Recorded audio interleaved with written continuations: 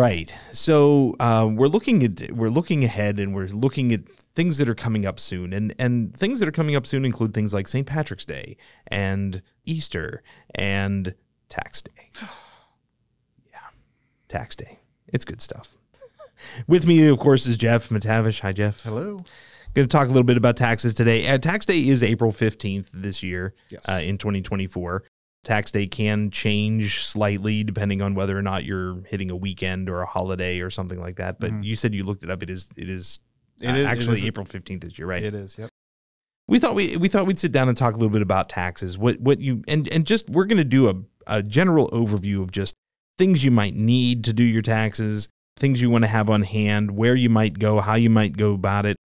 Just like any other thing that we do on the show, we are not endorsing any one particular service or software or anything, because we briefly discussed the idea of trying to modify some of these names to avoid it. We're going to confuse ourselves. Yeah, we're going to confuse ourselves, and we're going to confuse you. So we're going to throw some names out there, but please understand, we're not endorsing any one of these. We're just giving you options and telling you what's out there and things like that. So let me ask you, let's start with, do you do your own taxes, or do you use like a tax preparer, or do you use software? How do you do your taxes? Yeah, I don't do my own taxes. I pay somebody for that. Okay. I used to use an accountant. Now I think I'm going to go to one of these just brick and mortar places that only do taxes. Gotcha. So like one of the ones that have like the little curtained kiosk, like in Walmart or something. Yeah. Yeah. I always see those and I think to myself, like, I don't know that I would want to just sit there behind a shower curtain in Walmart and have somebody do my taxes. No. But I don't know. I guess it works. Yeah, I guess. You know, or they wouldn't keep doing it. This is also the first time I'm filing jointly. Congratulations. Thank you.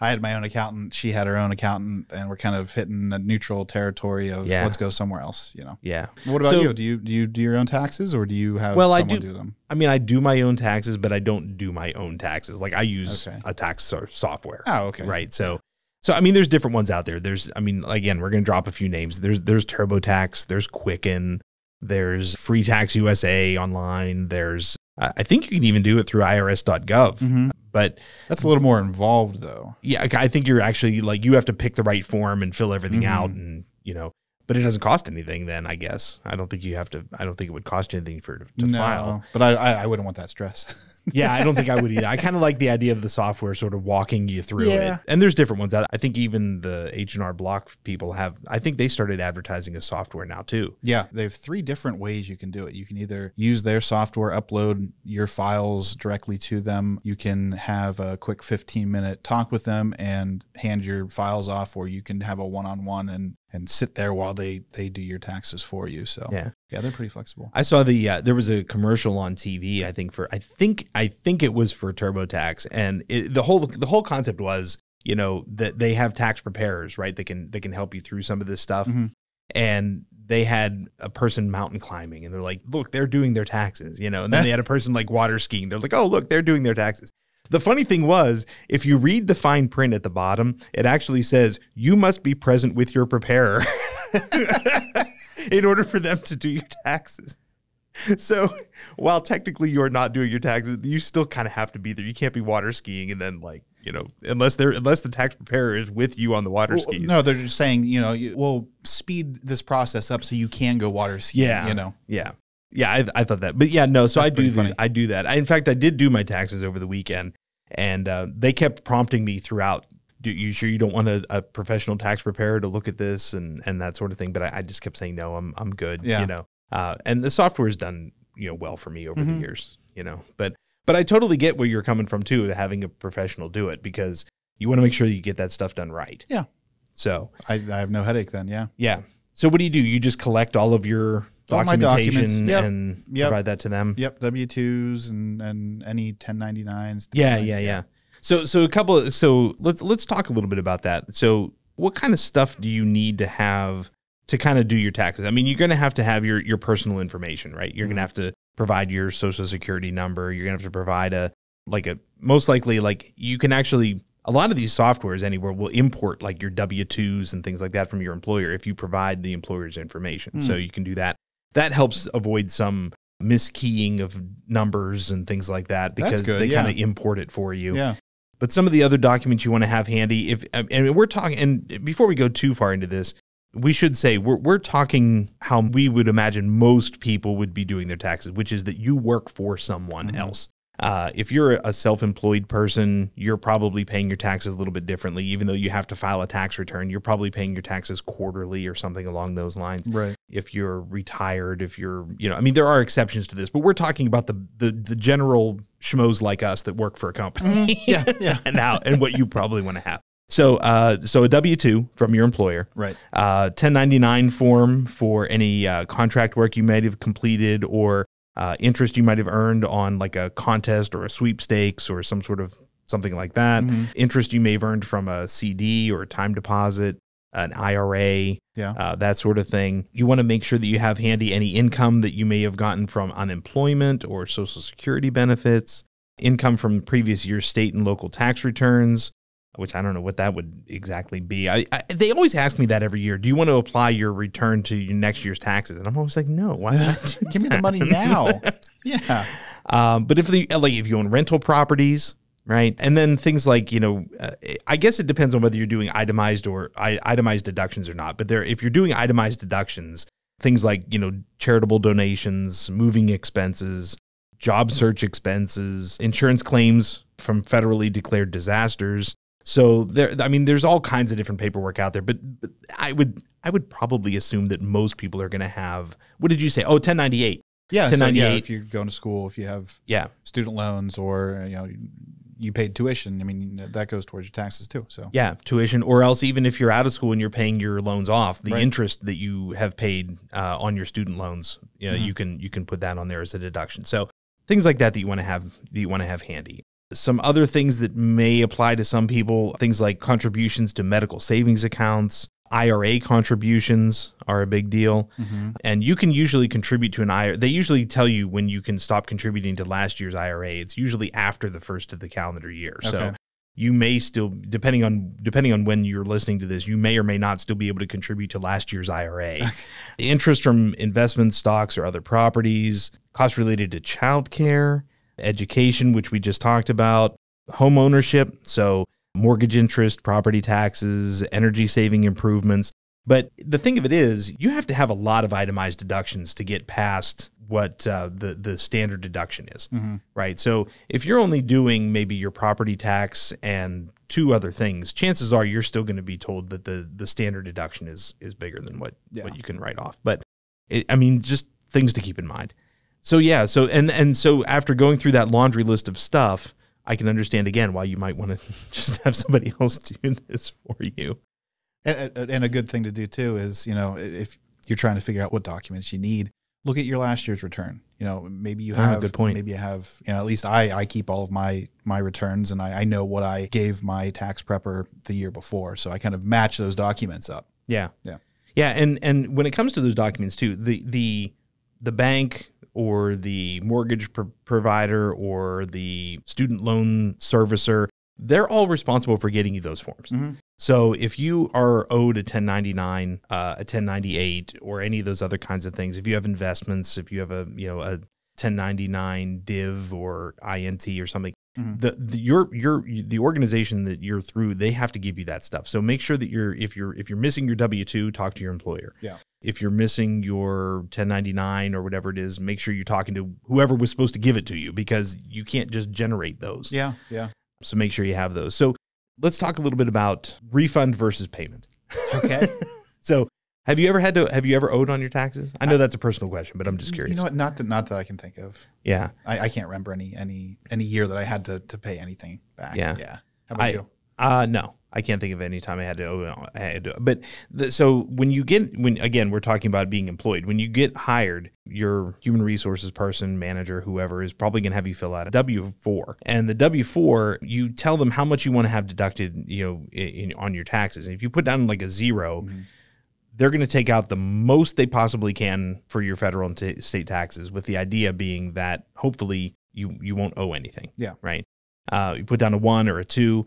You're going to have less taxes taken out, but you got to be careful. You want to make sure that you don't put that number up too high because you're going to get more in your paycheck, but then you may owe at the end of the year on taxes. So you got to find that happy medium. Do you want to run yourself short now or?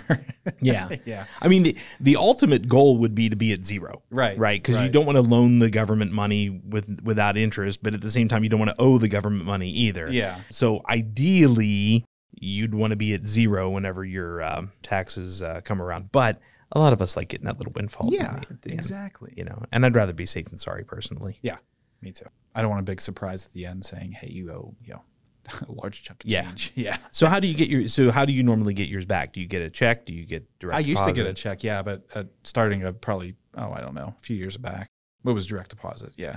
Yeah. I think most of what they say is, you know, if you're trying to get your money back relatively quickly, direct deposit is the way to go. I think they will still cut you a check, but you're going to wait a lot longer, I would have to think. Okay. I didn't even have that option. It was, my accountant said, "Hey, I need an account number and a routing number." So yeah. And that's a good point. You want to make sure you're not mixing those two up. Or if you're putting in a routing number and account number, make sure it's the right one so that your deposit doesn't get deposited into the wrong account. And those are found at the bottom of your checks. Yes, they are at the bottom of your check. So your routing number and your account number would be at the bottom of your check. That is true. You can usually reach out to your bank too. They'll tell you what their routing number is, and your account number. Normally, it's on your statement too. I think it's in the clear on your statement. If you look at they'll have the whole, because a lot of times your account number is like, it'll be like star star star and then like maybe the last 4 digits. But I think if you actually look at your statement, it'll show the full account number. So make sure you're giving that correct information before that. I was reading too, the IRS is preparing for more than 146 million individual tax returns this season. Wow.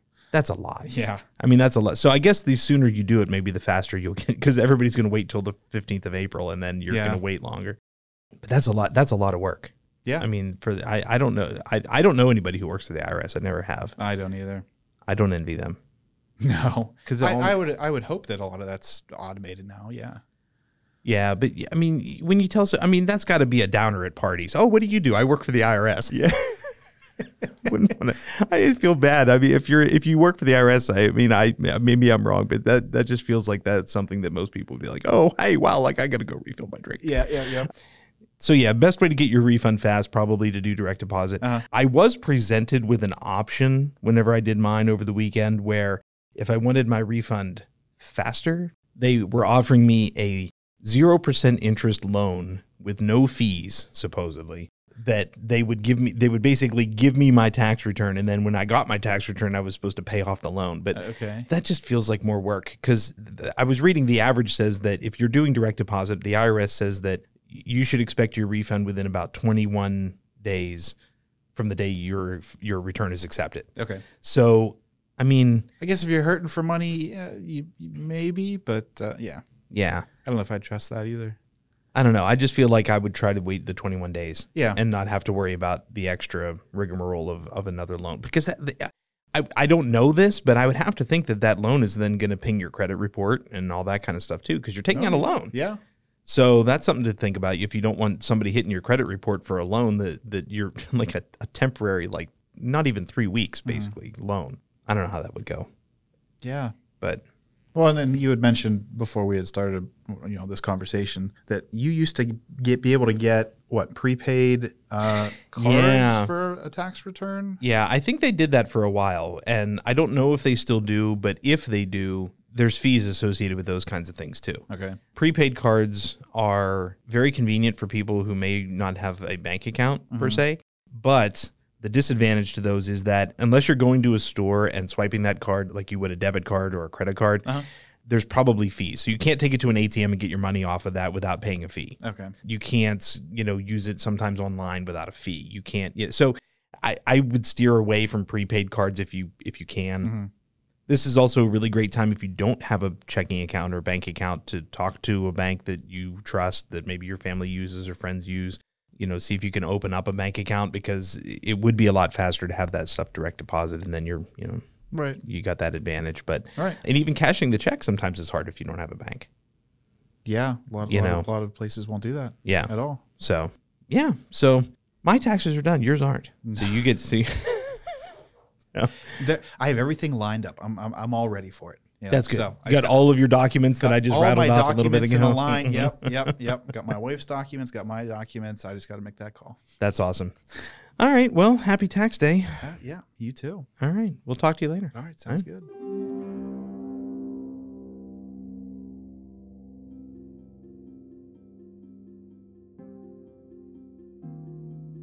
This podcast focuses on having valuable conversations on various topics related to banking and financial health. The podcast is grounded in having open conversations with professionals and experts with the goal of helping to take some of the mystery out of financial and related topics, as learning about financial products and services can help you make more informed financial decisions. Please keep in mind that the information contained within this podcast and any resources available for download from our website or other resources relating to bank chats is not intended and should not be understood or interpreted to be financial advice. The host, guests, and production staff of Bank Chats expressly recommend that you seek advice from a trusted financial professional before making financial decisions.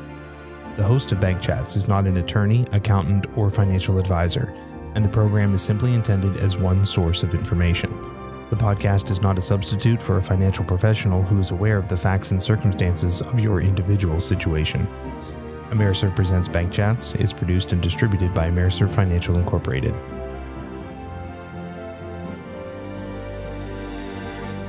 Thank you for listening. Please check out our full library of episodes, which can be found on the AmeriServ.com website.